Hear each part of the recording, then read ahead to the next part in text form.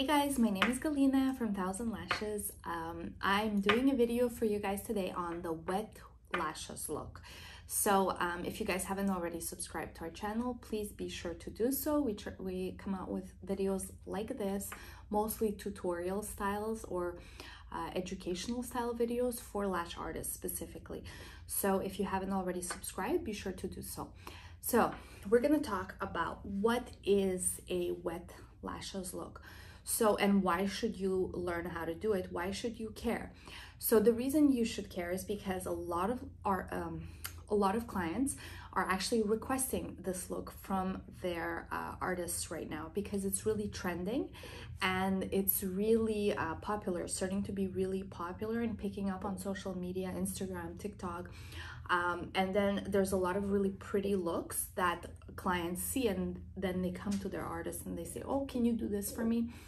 So this is a trend that is going to probably stick around for the next couple of years, maybe at least a year. So if you want to offer your clients or attract potential new clients, I strongly recommend that you look into this potential style to offer to your clients.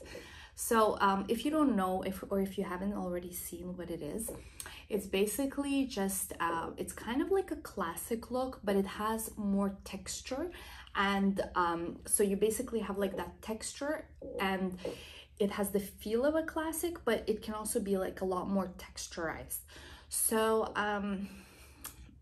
basically the idea is that you basically take a volume tray. I'm going to show you guys after how exactly to do this style, but basically you take, here's volume lashes, they're 0.05, and so you take these types of lashes, and you take, depending on the client's natural lash, about 2 to 3 lashes, whether you're going to do it a 2D or a 3D or a 4D fan, and you apply it while it's still being closed. The fan is still going to be closed, and you're going to apply it to the client's natural lash just the same way that you would apply